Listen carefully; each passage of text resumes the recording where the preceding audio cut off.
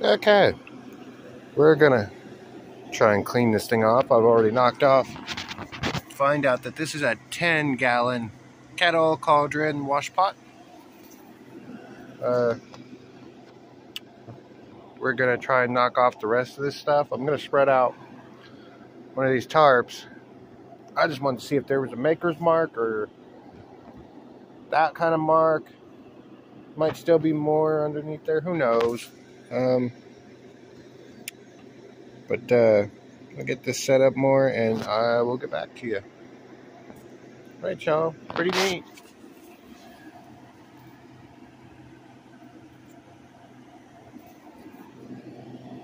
We'll be back.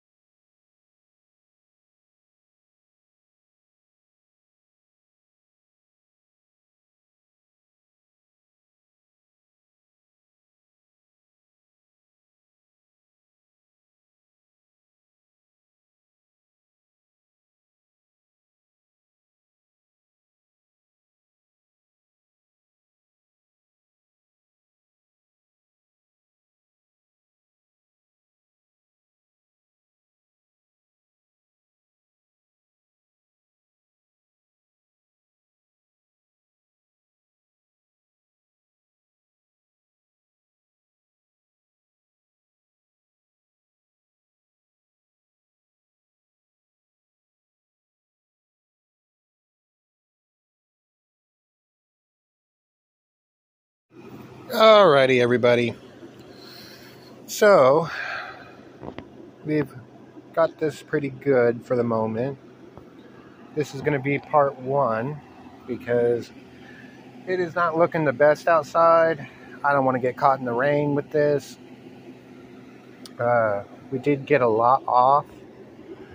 I've got some wire brushes I'm going to hit this over with and try and get every bit of rust off. And I think what I'm going to end up doing is hitting it with some grill paint that's used to high temperatures once I get it as clean as I can get it.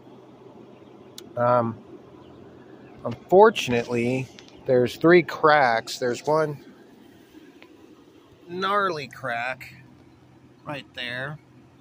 There's another crack somewhere over here. Oh, where is it? Let's see if I can find this. I think that's it. Yeah, there's that one. And there's that crack. So, basically, I looked online and I asked if these could be mended. They can be. I'd have to take it to a specialist to get it professionally welded, because if I try that, it can get too hot and crack the cast iron, which kind of don't want to go that route and take that kind of risk. The second option is JB Weld, which is affordable and very doable. So we will be doing that instead. Once I get this kind of clean, I'm being very ginger with this top part because that's where all the cracks are, and I don't really want to beat on it with the hammer. So I'm going to take a little Phillips head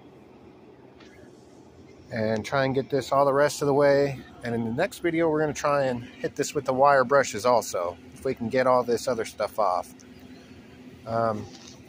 These big chunks on the side here, I'm probably going to try and hit with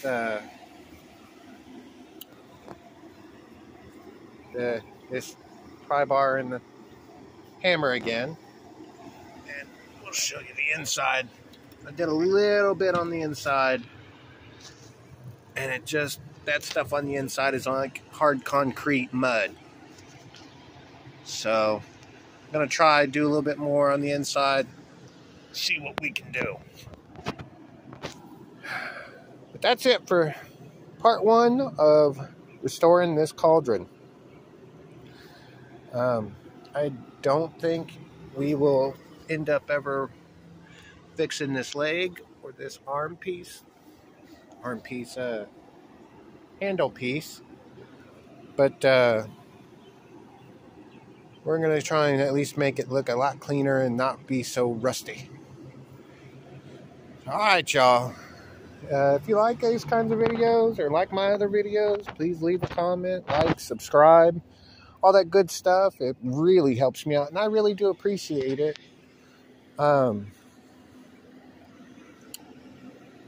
And hopefully we won't be too long in between videos for this.